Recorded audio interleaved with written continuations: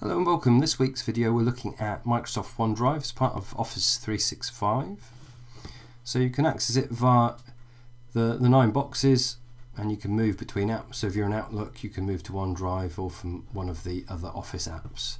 So having got into OneDrive, what have you got? Well, OneDrive is cloud-based storage. This means you can access this storage from a range of different devices as long as they're connected to the internet.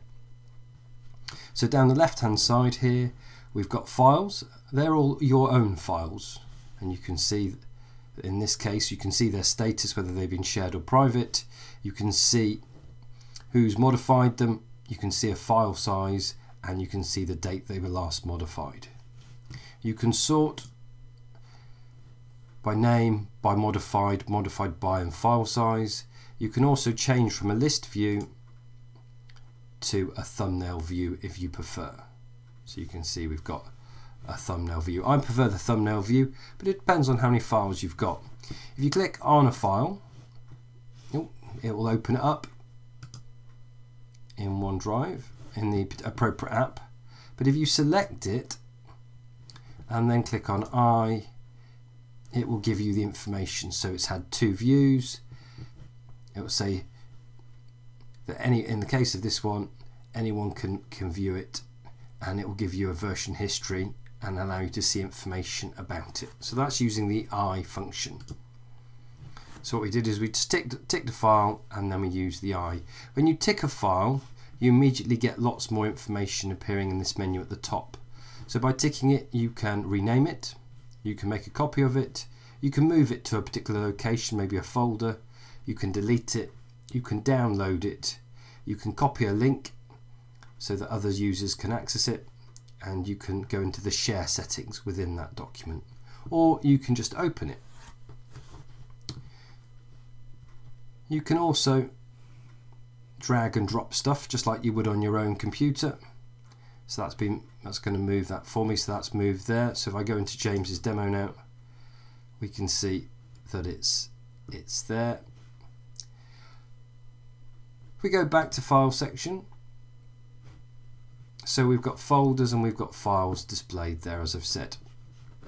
Carrying on down the left, we've got recent, which will show files that I've recently opened.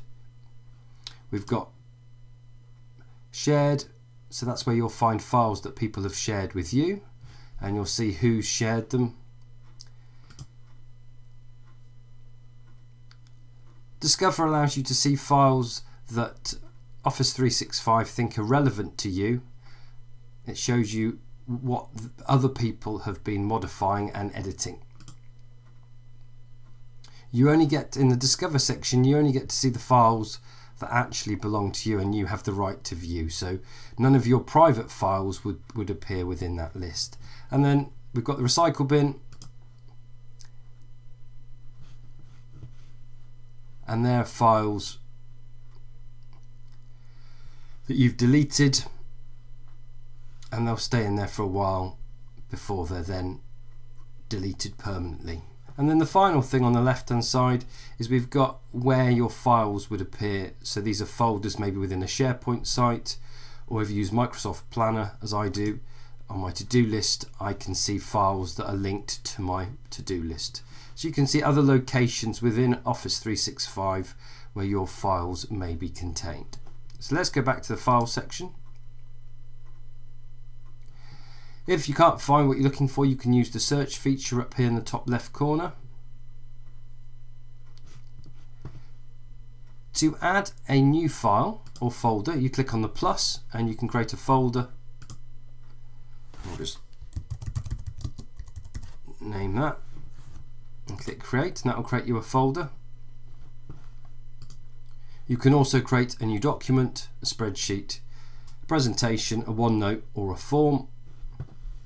Or if you've got an existing file on a computer that you've already created, you can click upload and you can choose files for individual files. Or if you've got a whole folder of files you want to upload, you can click upload. But I think there's a much easier way to do it than that. You can just choose your location by clicking on the folder, and then you can use drag and drop to upload the file. So I can just drag it, and you saw the banner at the top went blue and now it's uploaded it. Now it signals it's new by those little blue highlights in the corner there, and I can upload a variety of different types. I'm just going to upload an image type file again. I drag and drop and it will upload into that location. Again, if I tick the box, I can click on I and that will give me some information.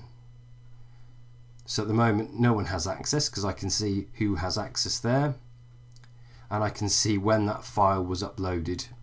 I can see the file type and the file size and the path as to where it's stored. So it's just useful. That I function is a really useful function. If there were multiple versions, I could view the version history as well. So that's just by ticking the box. Also, as you roll your mouse over, it will give you a title and other details relating to that file. So far we've looked at the structure, looking at our files, recent files we've edited, files we've shared, and files that are being edited by people within our organisation. We've looked at creating a new folder or a document or spreadsheet or presentation. We've looked at uploading files and folders. What else have we got there? We've got sync. Well, that will allow you to make a local copy to your computer so you could work offline. And you've got flow. Now flow allows you to automate a number of tasks in different applications so that they all work together to create a workflow, and that's something that I'll cover in a separate video which you can join in and hopefully watch at a later date. So there we have it, OneDrive, a really easy way to make sure your files stay with you. You can download the OneDrive app for a range of different devices, and that means you no longer need to make use of USB keys and removable storage. From a security point of view, it's obviously vastly more secure than carrying the files around with you around your neck. So I hope you found the video useful. If you did, please share it and remember to subscribe to the channel and join me again soon for another EdTech video. Thanks for watching.